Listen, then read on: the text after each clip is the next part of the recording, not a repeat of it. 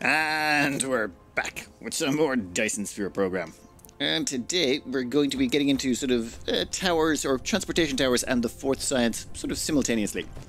One thing that was pointed out to me is when you're going for these towers, what you should do is automate automate all the resources for making them, which yeah, is fairly logical. But what we're going to do here is see this particle container. We're going to need this for the towers, but for that we're going to require graphene. That graphene is going to be also necessary for one of the other things we want to get our hands on, which is these purple sciences. They require particle broadband and particle technology, that stuff here, that requires that high-strength material. That high-strength material, which is this stuff, carried by nanotubes, requires graphene. So what we're going to do is we're just going to start building all the necessary infrastructure to produce this, and siphon it off for now to make ourselves a whole bunch of towers that we're going to use to knock out all the rest of the resources and science from around this solar system. To make graphene, we're going to need energetic graphite and sulfuric acid. Energetic graphite, that's easy enough. All we need is coal. We've got that nearby. The sulfuric acid, well, we're going to need oil, and we're going to need water, and we're going to need stone.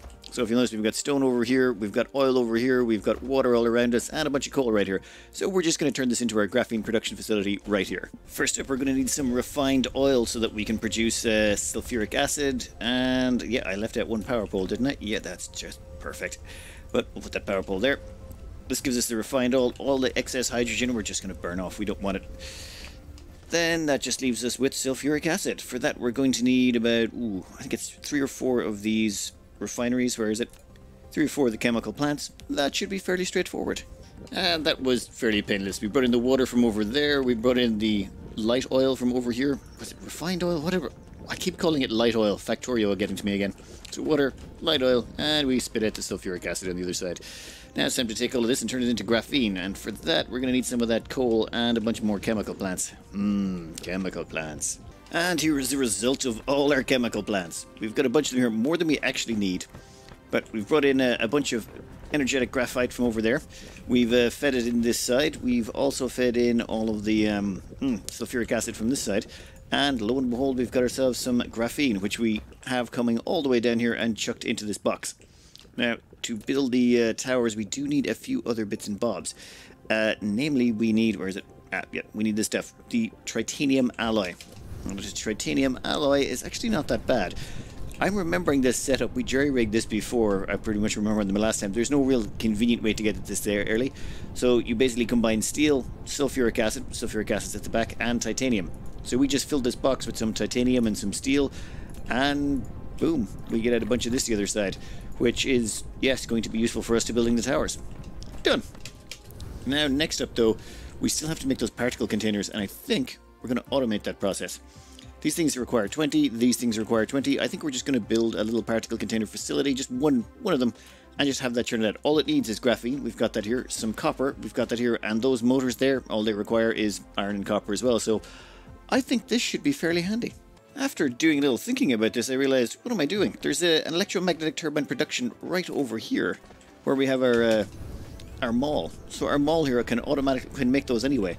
So why not just bring the graphene down here, throw in a little bit of copper, and next thing you know, we've got a whole area through here where we can turn out particle containers. Should not be a bother at all. We've got all of the main ingredients we need right here. In fact, we're not too far. We could... No, we don't need the blue ones just yet, but we can definitely get the energetic particle containers. There we have our first particle container production setup. God, this is terrible.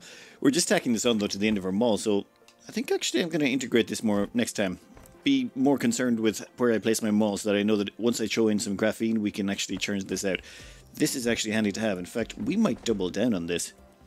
We could stick in another one of these right here and just reverse it the opposite direction to feed into that and double production. In fact, I think we're going to do that right now.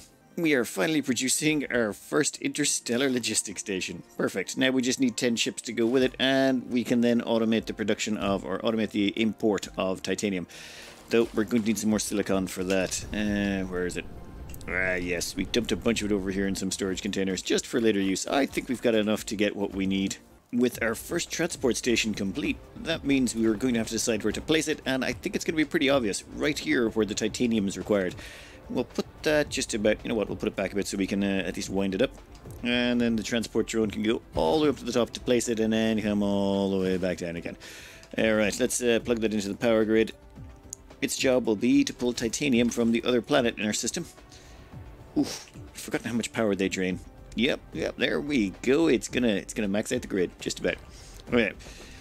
That will solve titanium. Well, once the rest of our production completes. Right now we've queued up a bunch of ships and the other transport tower. But they shouldn't be too bad, especially considering we've now automated the production of these particle containers. Anyway, give me 5 minutes so we can sort out getting the titanium back. Well, this place is now fully loaded. We've got our 10 ships up there. We've got it requesting the titanium. All we gotta do now is pop to the other planet and make this a reality. Should only take 2 minutes. Would you look at that? No more running back and forwards. I love when you get to this stage of the game, though.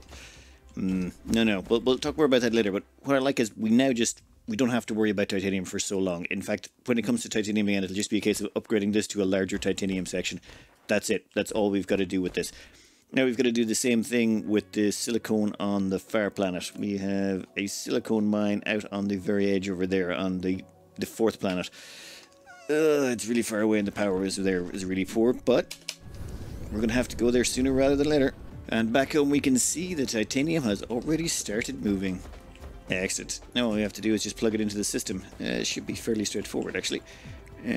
Or maybe not. Yeah, we can step it across there somehow. Done. There we go. Slotted in nice and neat, like I'd love. Perfect.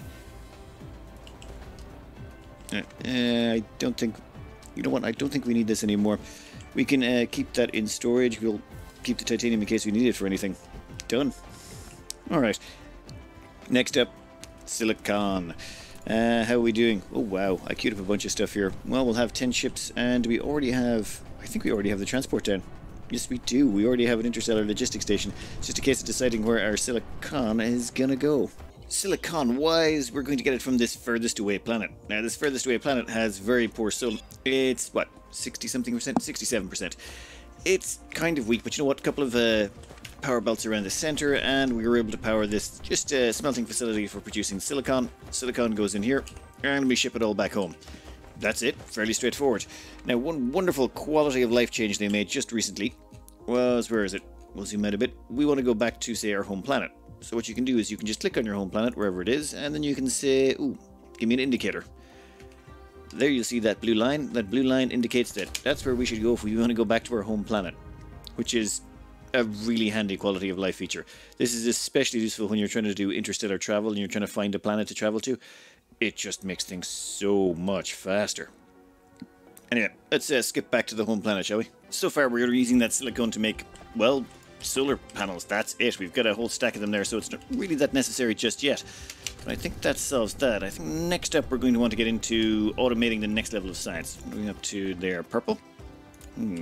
Actually, 1 second. Let me just check something over here because we've got most of our graphite production over there, or graphene. So let's see where we're going to squeeze in over here. Some bad news, unfortunately. The whole point of this one was we were going to make ourselves a ginormous Dyson sphere. The last one I made was quite small, and what I wanted to do was make a really, really big one, as in a max-sized Dyson sphere around the solar system, or well, around our planets. Unfortunately, it turns out this is not the largest sized Dyson sphere you can make. It turns out the size of the Dyson sphere is dependent on the star you're around. So if you make it around this sun, you'll get, this is the maximum size you can hit, and I'm not sure of the exact mechanics of this, but I went off and did some playing around on other maps. Let me show you another map. This system here is a blue giant. Not just a blue sun, a blue giant.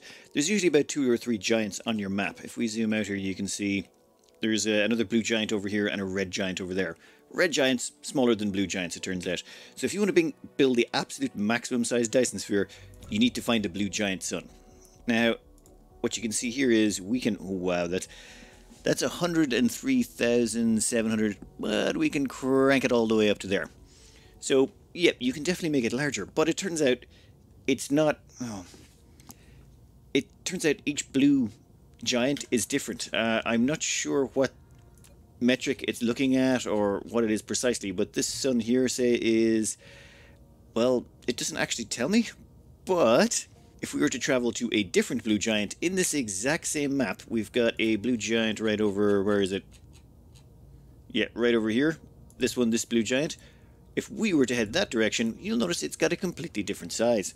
one incredibly quick warp later, say hello to a different blue giant, and say hello to its Dyson Sphere radius of 218,800, which is the largest one I've been able to find. I checked about 10 maps and just, well, I used some mods to basically get here as quickly as I possibly could and figure it out. So from what I can tell, there is a maximum size of Dyson Sphere you can get, but I don't know what it is.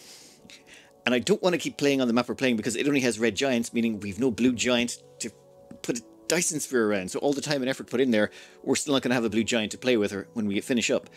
But what I'd really like to do is find a map with the largest possible blue giant, or the largest possible Dyson Sphere we can stick around a blue giant. We could, in theory, put a dozen Dyson Spheres around one blue giant just for fun, but I just want the largest one. So if anyone knows of any maps or mods or anything else that allows you to find the largest blue giant type you can possibly get, that would be great. If you found a larger blue giant than this, just please let me know in the comments, chuck it down there, because I want to play on that map. That's the map I want to play on. For the time being, I think I'm going to cut out this series anyway, because there's no point doing it if we're just going to have to do it again for the next blue giant. So, I suppose, please find me a blue giant if you can. I'll keep looking and see if I can't find something bigger, but so far from all my testing, this is the largest one I've got.